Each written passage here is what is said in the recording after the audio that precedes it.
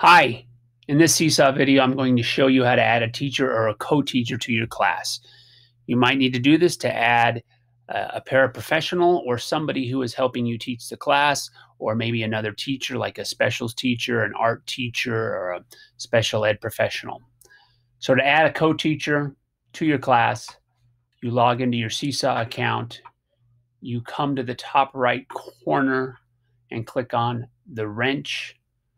That will open this menu. You find Manage Teachers. You click on the small caret, and you simply enter the teacher's email address who you would like to join your class.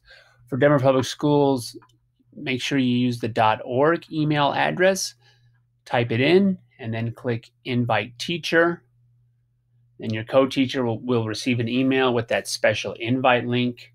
Once they click it, then accept your invite, then they will be a co-teacher in your class.